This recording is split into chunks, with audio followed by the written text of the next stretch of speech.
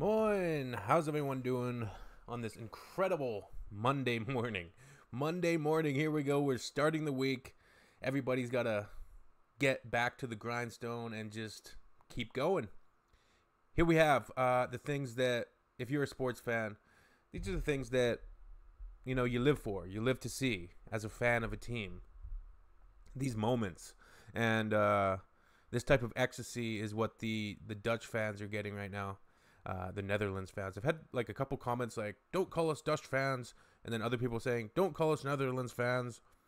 And even some people on the other side, some Turkish fans. But then I wasn't sure if they want to be called Turkish fans or Turkey fans.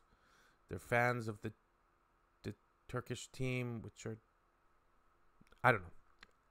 At the end of the day, I have no thread of wanting to cause offense, so it's not there. So yeah, let's get to this video. We got a couple videos. We're gonna be looking at a more intimate and just kind of observational bird fly on the wall type of perspective here, and seeing some fan reactions to the 2-1 goal versus Turkey. Is this just after the goal? It's raining ice cream.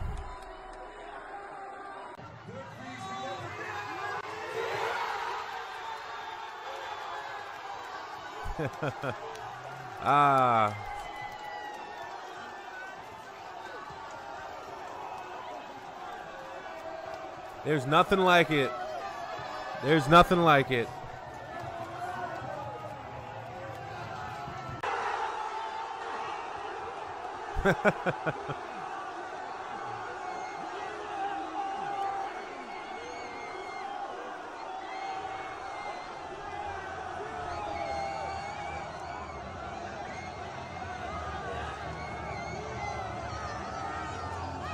Absolute chills, even though I'm not even a football fan.